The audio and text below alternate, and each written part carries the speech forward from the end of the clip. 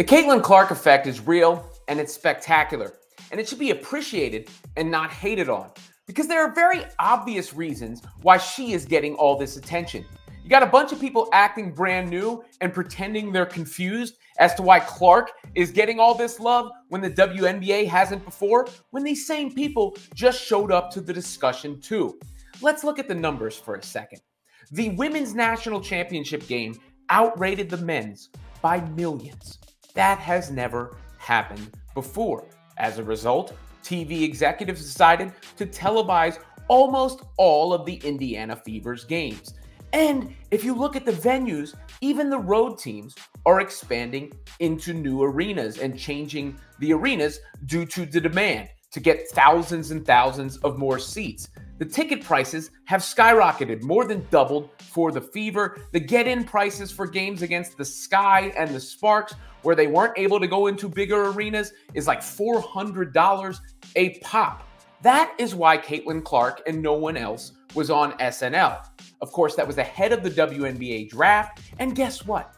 The draft did higher numbers than the last 6 WNBA drafts combined.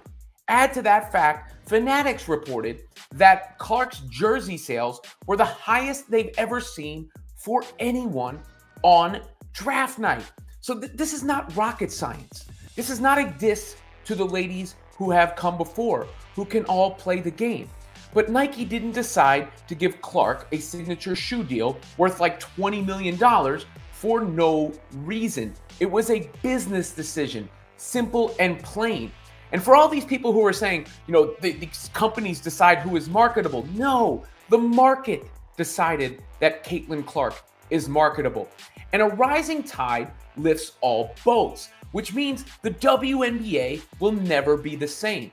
That's why I've called Caitlin Clark the Michael Jordan of the sport.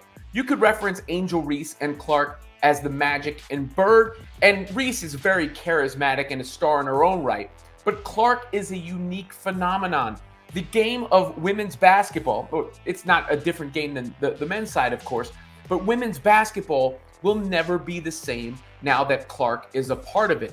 All those numbers will go up. And guess what? That means there will be a bigger media rights deal, which means the ladies will get paid more. So Clark is good for everyone involved, because we also can't act like we don't understand why the money isn't the same, since the revenue wasn't the same either. But with Caitlin Clark, the game done changed. Things just ain't the same for gangsters. Yesterday's price is not today's price.